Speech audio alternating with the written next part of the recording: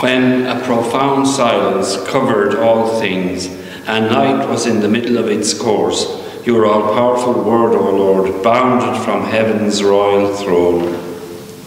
In the name of the Father, and of the Son, and of the Holy Spirit, the grace and peace of God our Father and the Lord Jesus Christ be with you. You're very welcome to Mass today on the second Sunday after Christmas. Brothers and sisters, let us acknowledge our sins and so prepare ourselves to celebrate the sacred mysteries.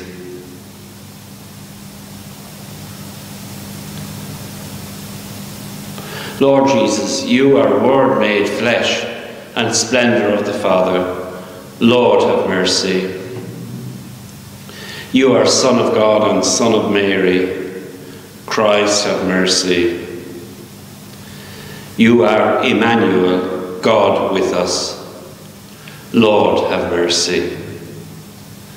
May Almighty God have mercy on us, forgive us our sins, and bring us to everlasting life. Glory to God in the highest, and on earth peace to people of good will. We praise you, we bless you, we adore you, we glorify you. We give you thanks for your great glory. Lord God, heavenly King, O God, almighty Father, Lord Jesus Christ, only begotten Son, Lord God, Lamb of God, Son of the Father, you take away the sins of the world, have mercy on us. You take away the sins of the world, receive our prayer. You are seated at the right hand of the Father, have mercy on us. For you alone are the Holy One, you alone are the Lord, you alone are the Most High, Jesus Christ, with the Holy Spirit, in the glory of God the Father. Amen. Let us pray.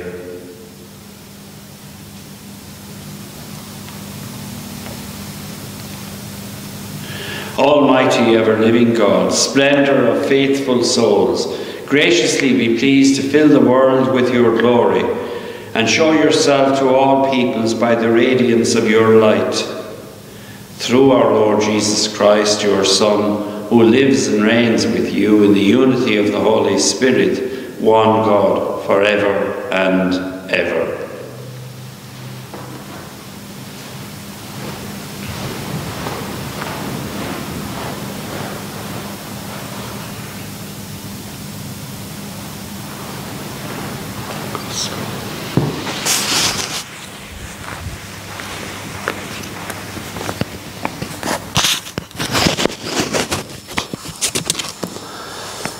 The Lord be with you.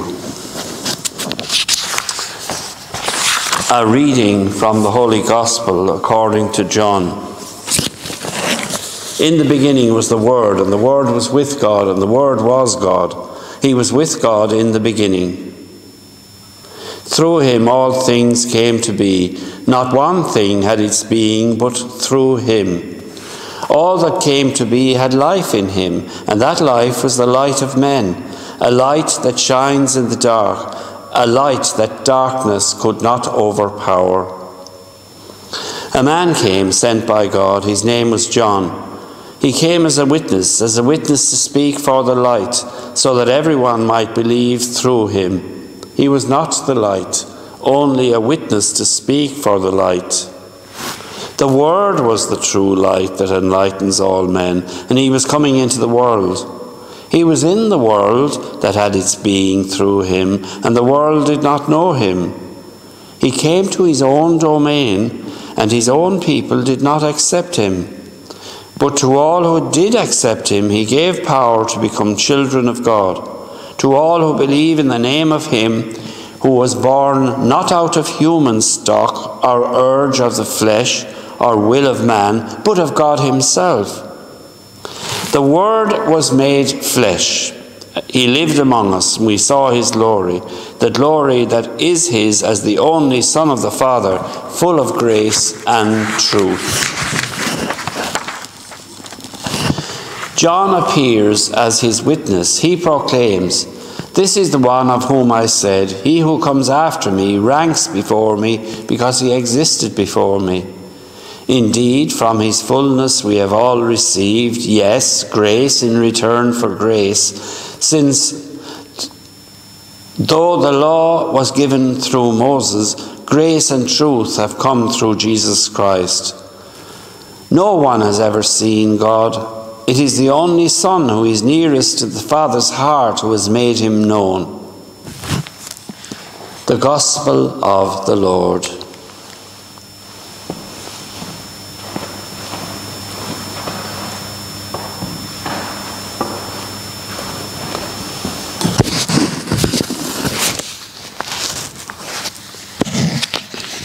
The Word was made flesh and lived among us, and we saw his glory. By becoming man, Jesus signified that our bodies are sacred, since our bodies express who we are as persons. I don't know if you're familiar with the philosophy of dualism. Well, it's an old heresy which is resurfacing today. It sees your body in opposition to your person or to your spirit. We are not souls imprisoned within a body. We are embodied spirits. Many people in today's world simply take it for granted that there is in some sense a hostility between the person and the body they possess. Now this can be traced back to the French philosopher Descartes in the 17th century, who saw the body as mere matter. He was a mind over matter man. If we view our bodies as mere matter, then they can be regarded simply as objects of manipulation or exploitation. Because of this, many Catholics, for instance, continue to reject Humanae Vitae, that timely, albeit disputed encyclical of Pope Paul VI in 1968 on the subject of contraception. They reject it on the basis that our bodies are private things we possess and can be used as we see fit, leading to the common refrain that the church should stay out of the bedroom. How many people have you heard say, "I can do what I like with my body"? By separating body and spirit, man ceases to be a person and a subject. He becomes merely an object. To treat someone's body, or your own, as an object is doing an injustice to yourself or others as persons. Descartes, whom we mentioned earlier, had embraced the views of the English scientist Francis Bacon, who believed that the goal of all human knowledge is man's mastery over nature, including your natural body. Hence, people influenced by this thinking saw the prohibitions in Humanae Vitae as preventing man from fulfilling that dream. The same applies to in vitro fertilization and other experiments which see the body as mere matter. The body can never be reduced in such a way.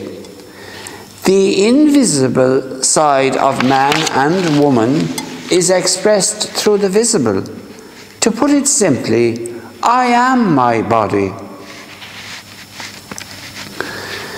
The social upheavals of the 1960s have changed people's attitude towards the purpose of their bodies. One of the trailblazers of the women's liberation movement in the 60s and 70s said that no woman is free who does not own and control her own body. And the thinking behind this statement has influenced people even within the church. Pro-abortionists, for instance, use this same argument for pursuing their flawed agenda. Well, if the body is mere matter, as Descartes believed, and many people believe today, then you are free to do what you like with it. However, That seems to contradict what St. Paul writes in his first letter to the Corinthians. He writes, "You don't own your own body. You are not your own property. You've been bought and paid for. Your body belongs to the Lord, and if we're not using it in line with His will, then its ill effects will be evident in the type of persons that we are." Pope St. John Paul II wrote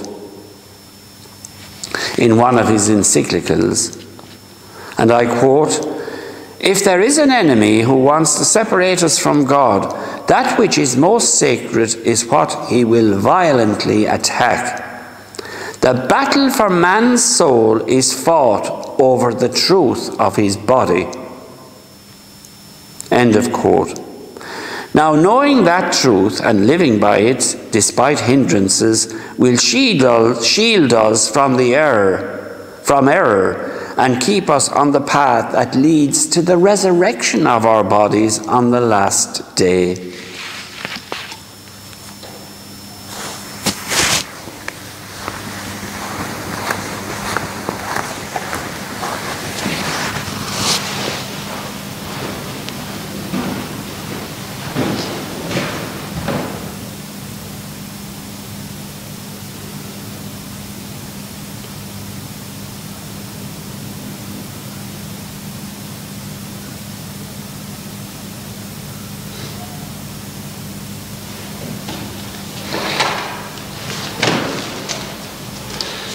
Let us open our hearts in prayer to God.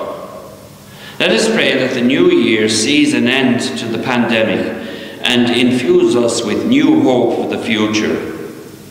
Lord, hear us. Let us pray for those people in our world who work tirelessly to uphold the value of human life from the cradle to the grave. May their labours bear much fruit. Lord, in your mercy. We pray for vocations to the priesthood for the diocese. May those who respond to his call persevere in the choice they have made. Lord, hear us. Let us pray that people may take more care of their bodily health so that they may fulfill their obligations in life. Lord, in your mercy. Let us pray for the sick, especially those who have fallen victim to the virus. May the new year bring them healing from its ill effects, whether physical or mental. Lord, hear us. We pray for our deceased relatives and friends, especially those who died recently, and those whose anniversaries occur around this time. May they inherit life eternal. Lord, in your mercy. We now pray for needs of our own.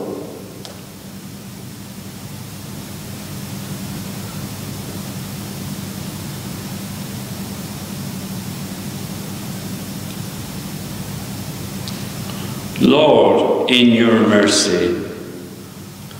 We now pray to Mary, who listened to the word of God and kept it.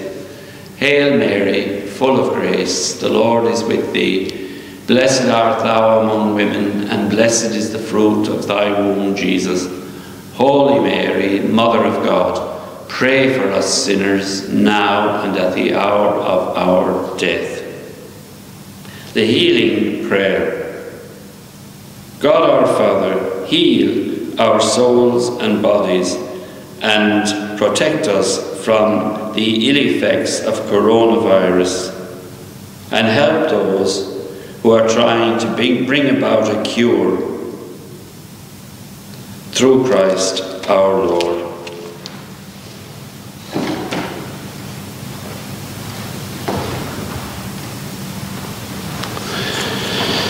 Blessed are you, Lord God of all creation, for through your goodness we have received the bread we offer you, fruit of the earth and work of human hands. It will become for us the bread of life.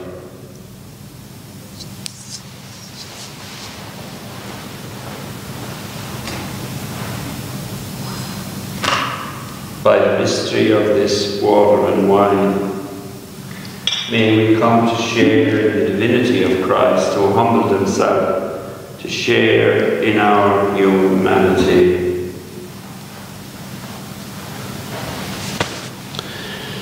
Blessed are you, Lord God of all creation, for through your goodness we have received the wine we offer you. Fruit of the vine and work of human hands, it will become our spiritual drink.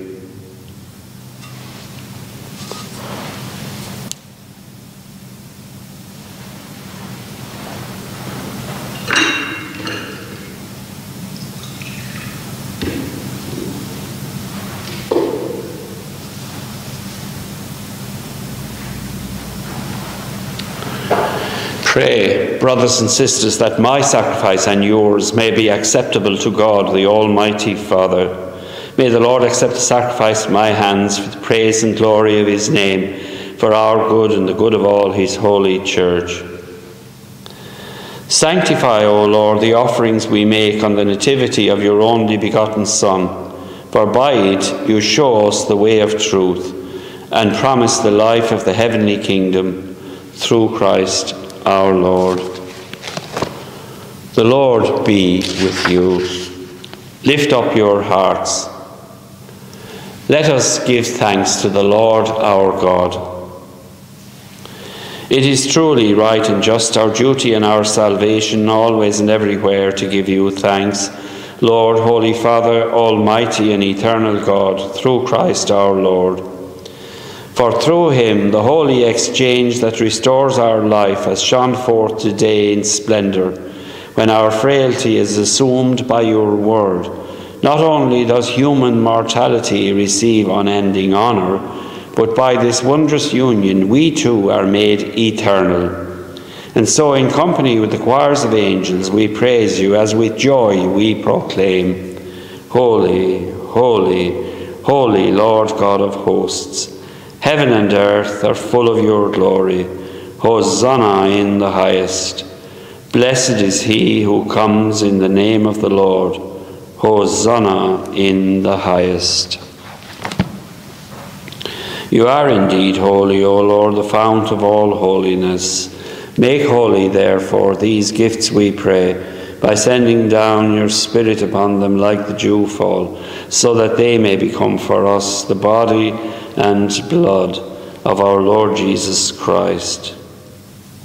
At the time he was betrayed and entered willingly into his passion, he took bread, and giving thanks broke it, and he gave it to the disciples, saying, Take this, all of you, and eat of it, for this is my body, which will be given up for you.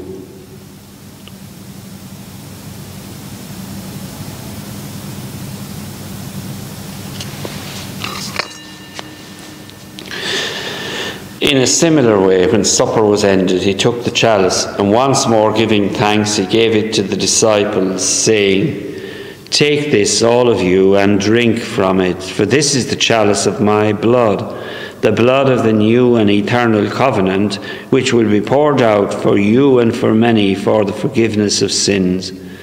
Do this in memory of me.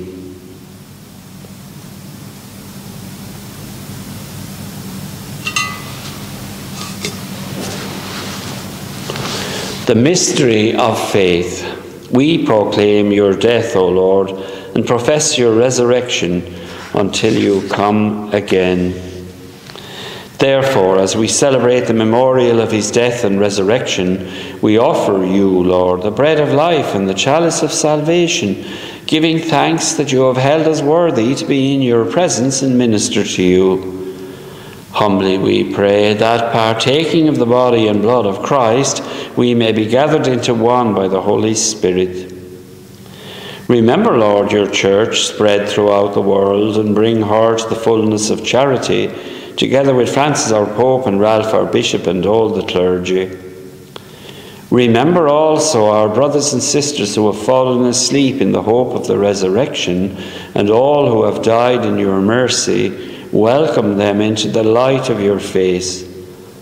Have mercy on us all, we pray, that with the Blessed Virgin Mary, Mother of God, with blessed Joseph, her spouse, with the blessed apostles and all the saints who have pleased you throughout the ages, we may merit to be co-heirs to eternal life, and may praise and glorify you through your Son, Jesus Christ. Through him, and with him, and in him, O God, Almighty Father, in the unity of the Holy Spirit, all glory and honour is yours forever and ever.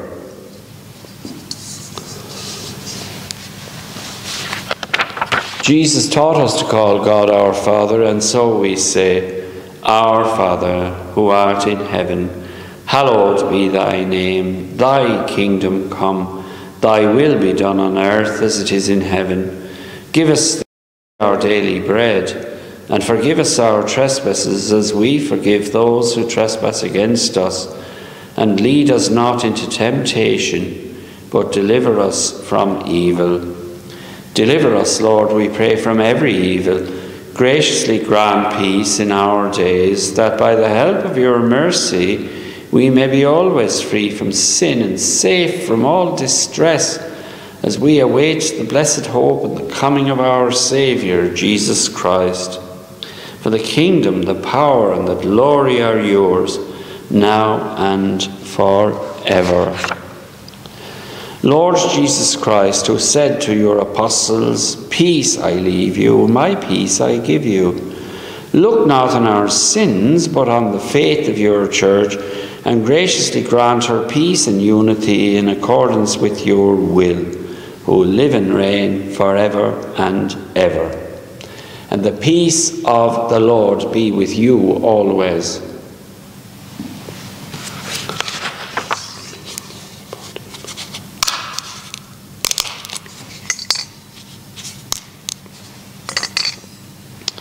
Lamb of God, you take away the sins of the world, have mercy on us.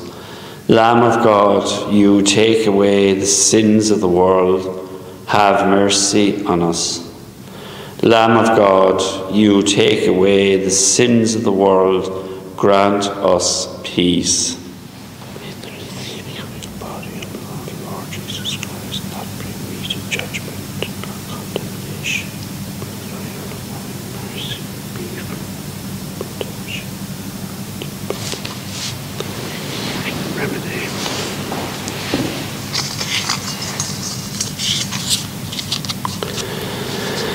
Behold the Lamb of God. Behold him who takes away the sins of the world. Blessed are those called to the supper of the Lamb.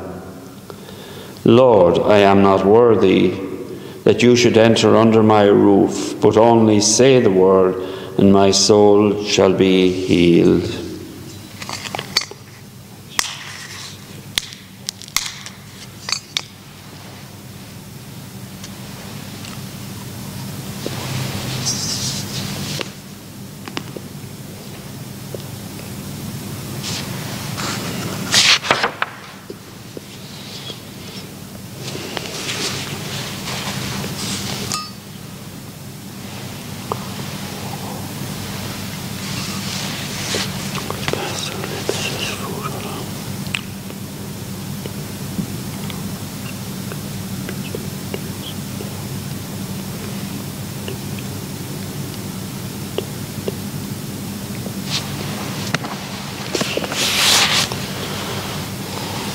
To all who would accept him, he gave the power to become children of God.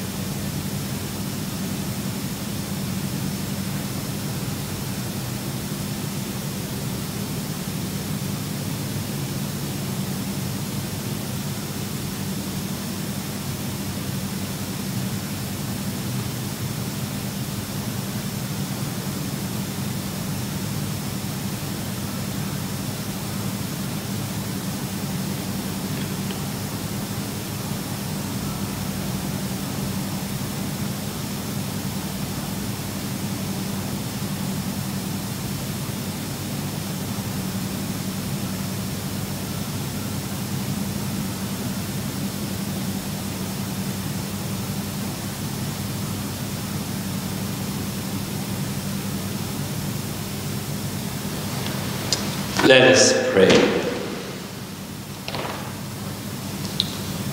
Lord our God, we humbly ask you that through the working of this mystery our offences may be cleansed and our just desires fulfilled through Christ our Lord. Lord be with you. May Almighty God bless you, the Father, the Son, and the Holy Spirit. Go now and announce the gospel of the Lord.